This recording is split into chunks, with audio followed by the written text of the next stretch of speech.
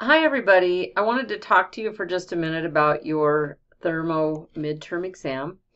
And the grades, I got grades of A minus, B, C, and a single person who is not attending, so that person is no longer passing.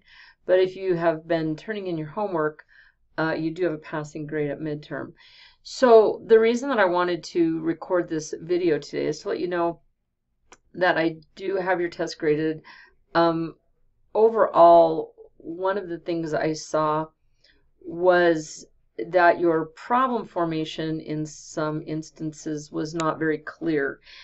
Some of you have a little bit of trouble with units, but the biggest problem I saw was actually on numbers 2 and 4. 2 is a problem about power from a wind turbine, and 4 was a problem about heat in a piston cylinder. And those two problems need to be worked pretty methodically to find the answer. So I really suggest that in the future you start with the theory and work it down in accordance with the homework template that is on our webpage.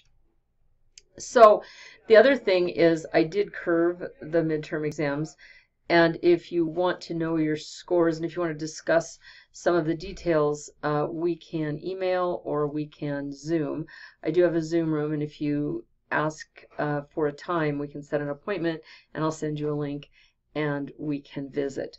So I'm open to all of those things. Now, we've begun Chapter 5, and that material is posted to our Moodle page. So if you scan down below the midterm stuff, you'll see that the Chapter 5 material is posted and that your homework for Chapter 5 is due on March 20th. So just to finish this little piece of the discussion, your homework, chapters 1 through 4, is worth 15% of your grade.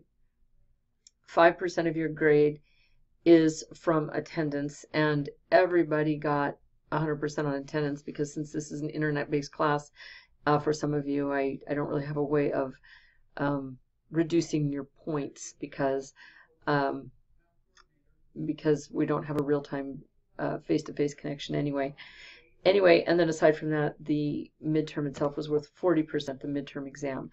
So what I'd like you to do from now on is to review the homework template, make sure that you get your homework turned in on time, and please contact me if you need help.